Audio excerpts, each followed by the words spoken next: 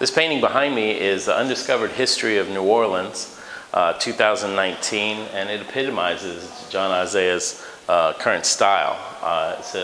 It's a very vibrant, brightly colored work with a deep narrative. You know, John Isaiah's work comes out of neo-expressionism, social expressionism, and urban street art, really. And neo-expressionism is really known for the rough handling of the surface and kind of hyper-subjective subject matter. Sometimes John takes this subjective subject matter to the point of code writing, like Basquiat did, like Keith Haring. And in this piece, he's addressing issues current to New Orleans history, and that's the removal of the Confederate monuments. With this piece, you'll see he's using the language of computers to write the code that the viewer really has to crack to really understand this piece. So here we have the placement of the 4 Confederate monuments that the city was struggling with removing at the time. And in the top left corner, you see he's used this computer language, the language of gaming. Warnings, material shall be removed. Well, that was really the question the city was grappling with, whether to save or delete these monuments.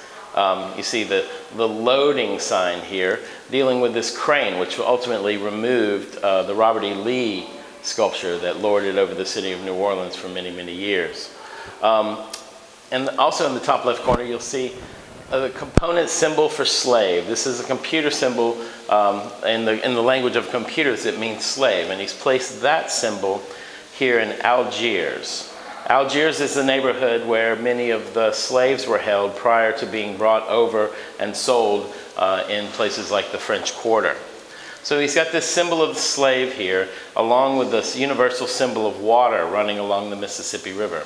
He's got all of the neighborhoods spelled out: Gentilly, Lakeview, Esplanade Ridge, New Orleans East. And in New Orleans East, you'll see the continuation of a previous series of John's work where he's dealing with Six Flags New Orleans here. So you have the old amusement park that's kind of been lost under the water here in New Orleans East, and Banner Chevrolet. Now, this highly subjective subject matter sometimes becomes so personal that you need to know a little personal history to get these symbols. Well, when John was a young man, Banner Chevrolet was in the East, and you see this Banner Chevrolet on Yosemite Sam.